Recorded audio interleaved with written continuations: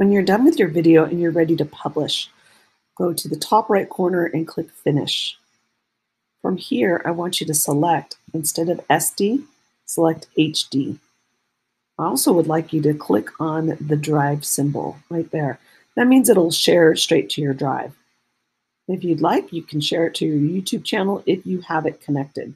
Mine's not connected right now, so I'm not going to use it. I like to save it straight to my drive. It's really easy that way. You'll click Export and just wait for it to download and process. Once it's processed, you can see I've just been making a lot of videos.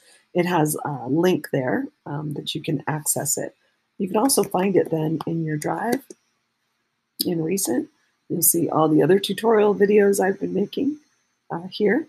And if you click on it, you can then share your video.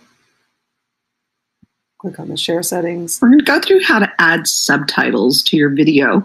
I'm going to turn that off.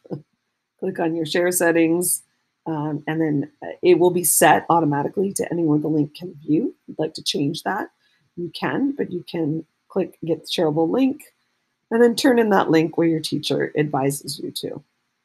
If you want to go back and find any of your videos you've made, you can go to your dashboard, and it will have all of your recent videos, but you can also go to your projects, and I've got all my projects, my media, I've got my exports.